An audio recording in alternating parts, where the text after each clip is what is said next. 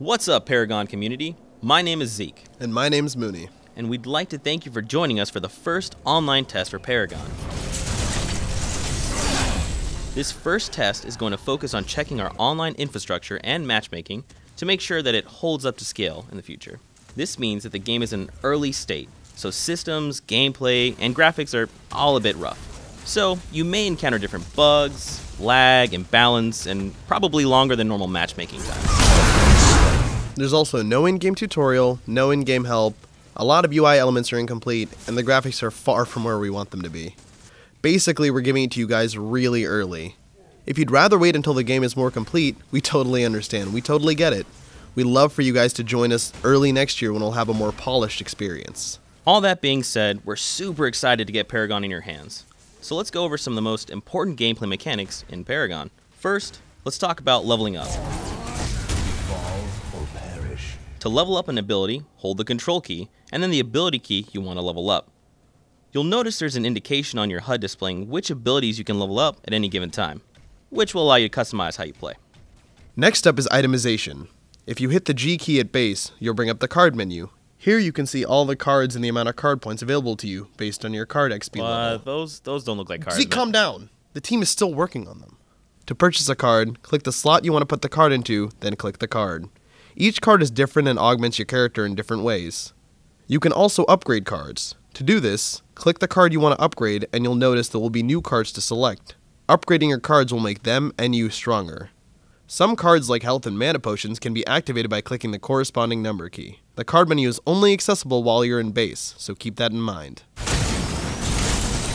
Each hero in Paragon is unique and they all have different abilities and different ranges, so always keep an eye on your reticle. If the reticle turns red, pretty much means go. As you engage enemies, you will take damage, so always monitor your health. If your health gets really low, hit B. This will begin a recall and will take you all the way back to base. Once there, your health and energy will regenerate rapidly. This will help you get back out into the fight and stay alive. Keep in mind, when you begin your recall, if you take any damage at all, you will be knocked out of it. So find a safe place before recalling to the base. Recalling to base will automatically activate travel mode. If you ever want to get somewhere quicker than normal, use travel mode. To activate travel mode, hit shift. After a few seconds, you'll see your camera push in and you'll notice your character moves quicker than normal. Using any abilities or attacking will cause you to exit travel mode.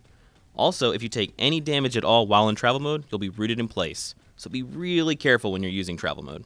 If you're familiar with other MOBAs, you will recognize the jungle, where you can find different neutral camps that drop unique buffs when defeated. In the jungle, you'll also find harvesters. But what do harvesters do? Players activate them by placing key cards. Once a key is activated, it will begin harvesting amber for you and your team. You can grab this amber whenever you stand on the collection zone. Your skill rises. In addition to individual hero experience, amber provides another type of experience that you earn in the game that makes you stronger. Any hero, minion, or tower that dies in Paragon will drop amber. Picking up these orbs will add to your and nearby allies' card XP. And once you've collected enough amber, you can earn card points to spend on cards. This is depicted by the experience meter on the HUD. The key to victory in Paragon is teamwork. Press T to use team comms whenever you need help attacking or defending lanes, or need to get your allies' attention. All other chat is currently disabled. Always look for opportunities to help your allies get the edge up on your opponents. An enemy tower has been destroyed.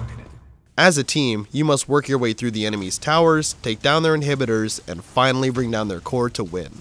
These are just a few of the basics. For a fully comprehensive guide that covers other gameplay mechanics, systems, keyboard bindings, character guides, and more, visit our private forums. We really appreciate you guys taking the time to check out this video and can't wait to hear what you have to say about the game. We want to build and improve Paragon with you, the community, in mind. We can't wait to hear your feedback, and we promise to listen. Good luck and have fun.